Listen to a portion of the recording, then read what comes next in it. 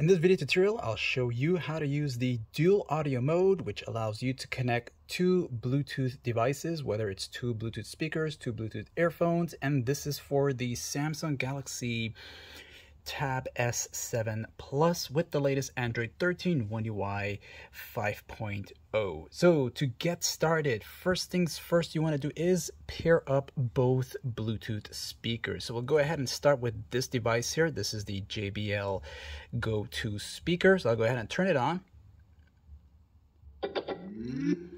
All right, and we'll get it into pairing mode here. So we'll go ahead and press the pairing button here.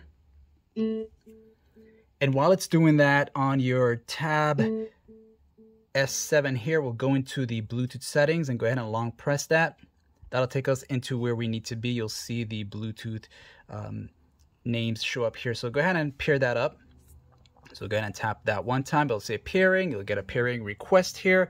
Go ahead and press pair up. Now you got this all set up. Now we'll go ahead and pair up the next Bluetooth device. This here is the Altec Lansing here. We'll go ahead and power that on. And this usually goes into pairing mode automatically with a long press on the power button. So go ahead and pair that up. Powering on. Welcome to Altec Lansing. So that's pairing mode now. And your device, you'll just need to get it into pairing mode so it can show up on your Tab S7. All right, so this is the other one here. We'll tap on that. We'll pair it up.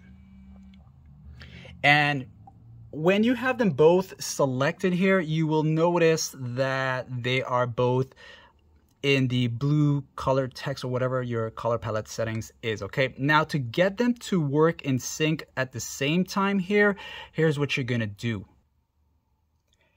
So now you want to go ahead and use the quick panel access, and you're looking for the device control media output section. Make sure these two are available. If they are not there, what you're gonna do is go into the three dots right here and go to quick panel layout. As you are here, you'll go to device control media output buttons right here and make sure it's set to show always. This way it can be available whether you pull it down once or twice. You'll have access to these two here. But what we really need is the media output right here. So as I select that now, you will see the two Bluetooth connected devices are here ready to use. The last one you connected would be the default one that has the audio coming through or as the audio output. But if you want both to be used at the same time, you'll go ahead and check the circle here. And now you'll notice you'll be able to adjust the volume for both devices. So what I'll do now is play a video here or some song here just so you can get an idea of how it sounds when both are playing. All right, so they're both playing now. And what happens when you bring up the volume on the Tab S7 here, you'll notice you can control both of them at the same time. You just gotta catch it quick. So as you're bringing up one of them, you'll see the name of the one that you're adjusting. And then if you select the other one, you'll see the name of the other one you're adjusting. So you can play them as loud as you want, but just be careful. All right.